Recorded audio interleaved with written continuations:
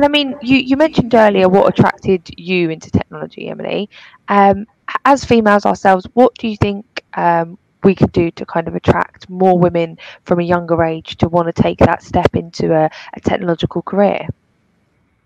Yeah, actually, I was thinking about that because I have a niece and she's young, and I really told my sister to try to get her very early to see if she has any interest in technology or anything, like little robots, whatever it is, to not be like, no, no, just play with this doll, or this is too complicated, or, like, as you grow up, you'll hear things as a woman like, oh, women are not as good in math, and like other wrong things like that.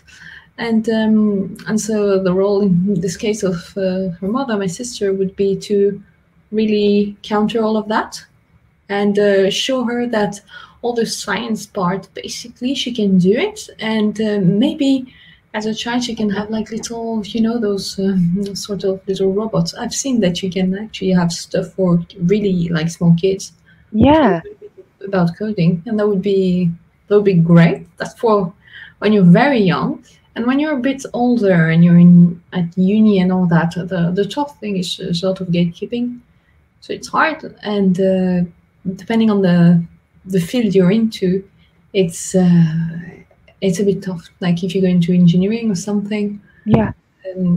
There are so few women. In my case, I studied management actually in my bachelor, so it was pretty even.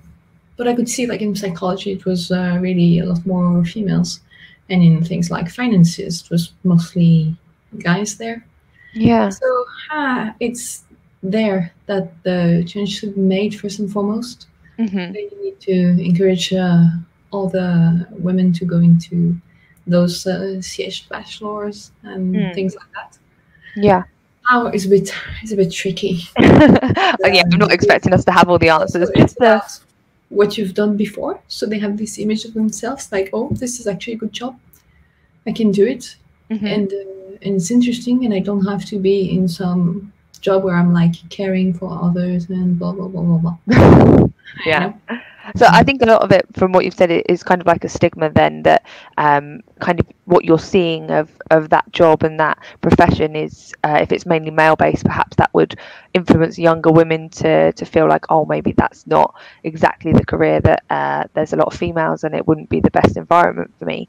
So maybe kind of the publicity of how we perceive it and where we're seeing these females. I know for sure now, more than 10 years ago, there's a lot more female CTOs, and even outside of tech, just women in positions of power, but they don't get highlighted as much as kind of perhaps the men do, and they're certainly not as well known in terms of like a household name. So I think that the media definitely has a lot to answer for there in terms of our perception of these women in power and where they are. But I think you've got some great ideas there, and certainly kind of introducing the younger generation to technology a lot earlier.